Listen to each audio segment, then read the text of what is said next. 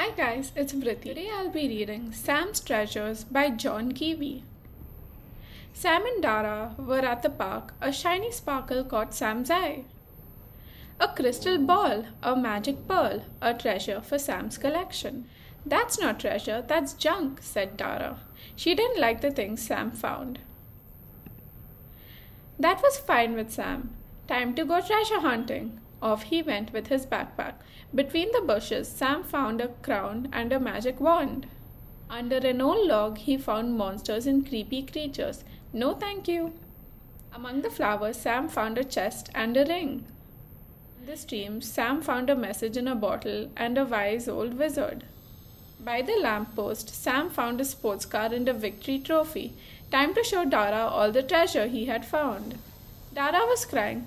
I lost my ring, said Dara. I don't know where I dropped it. That sounded like something Sam had found. It was Dara's ring.